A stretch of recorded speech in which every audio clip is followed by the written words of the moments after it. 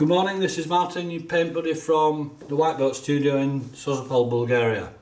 I've been getting a few queries on my Facebook, Paint Buddy Facebook page about sketching, plein air painting and pen and inks. So I just thought I'd put together a short video on my solution to the problem.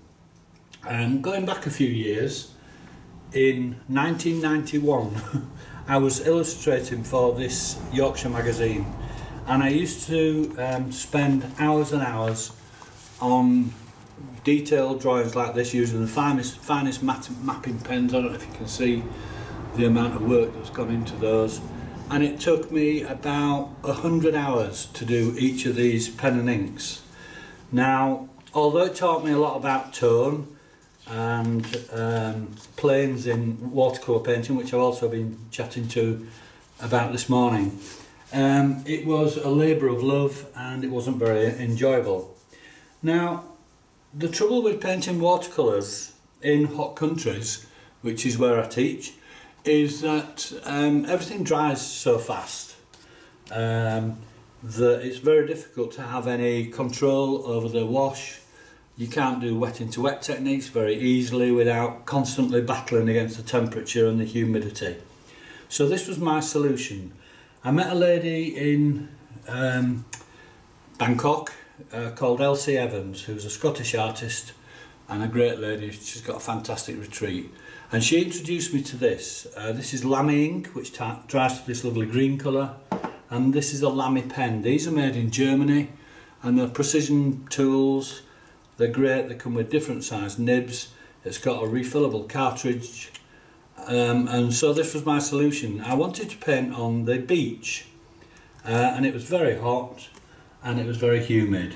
So I played around with this and also this, which is a water brush.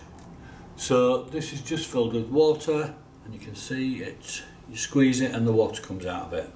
So my solution to not using watercolours when I'm sketching is to use ink and the water brush.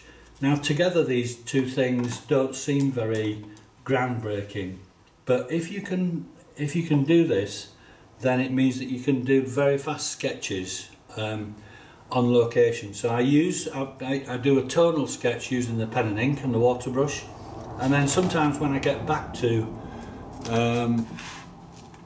where my paints are, I'll add some colour to it, so then it becomes like a line and wash, like can't find one now, like this.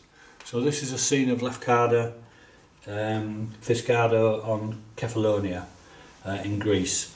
So I did this with a pen and ink, using this water brush, and then added the colour later, so it ends up being a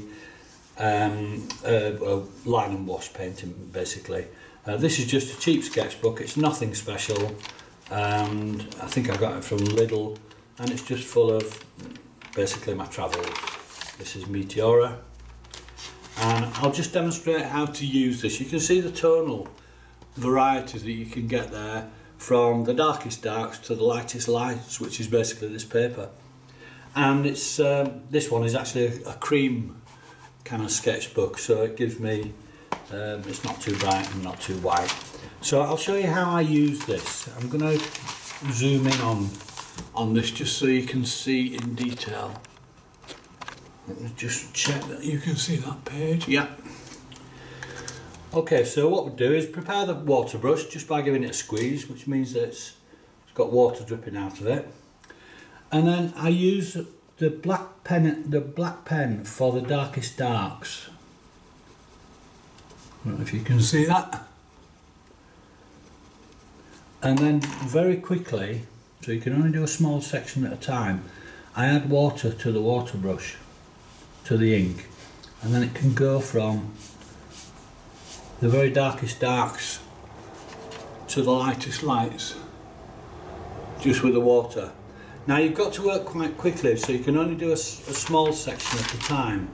So for instance, I would do a section of the wall here.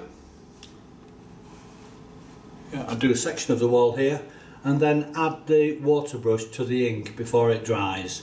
And if I want a black, I don't add any water to it. So that's my solution to plein air painting. Hope you found that interesting, and watch again soon. There'll be lots more coming from me. Bye now. So this is my sketching kit. It all fits in this little box. Let me just zoom out so you can see it. So it all fits in this little box with an elastic band.